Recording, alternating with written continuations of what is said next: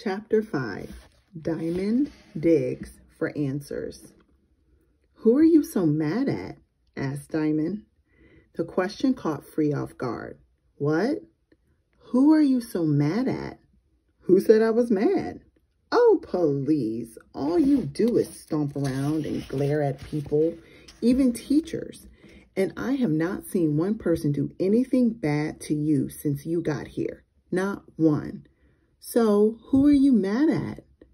Dyamonde's words were sharp as needles, and Free felt like a balloon that she had just poked a hole in. All the air came whooshing out, and instead of looking angry, Free just sort of sagged. "I don't know," said Free in a tired voice. "I'm mad at my folks, at my dad mostly.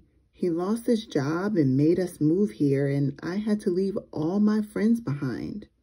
Dyamonde thought about her old neighborhood and her old friends. The face of Alicia came swimming up before her eyes, and Dyamonde had to swallow hard. She wasn't mad at Mom for making them move, but she understood how Free could be mad at his dad. "Okay," said Dyamonde, "you've got a right to be mad, but not at people you don't even know." Free sighed. "I guess you're right." "Of course I'm right. I'm always right," said Dyamonde. The way she said it made Free smile. "What's your name again?" he asked.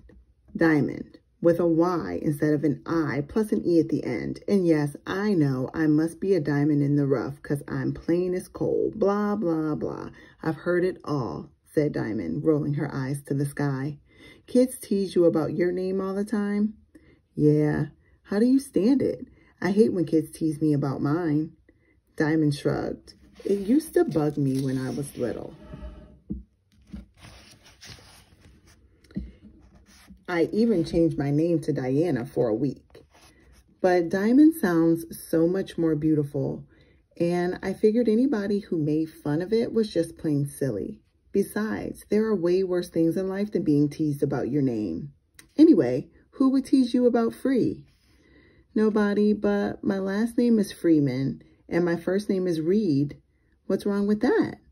When's the last time you met some kid named Reed, especially a black kid? People always say to me, 'Hey, Reed, what are you reading?' Or 'There goes Reed, reading again.'" "Got it. So I just use Free, short for Freeman. Only my family calls me Reed." "Well, I like it, Reed." Don't worry," said Dyamonde, rising from the stoop. "I won't call you that when other people are around." "Well, gotta get this food home before it gets cold. See ya." "See ya," said Free.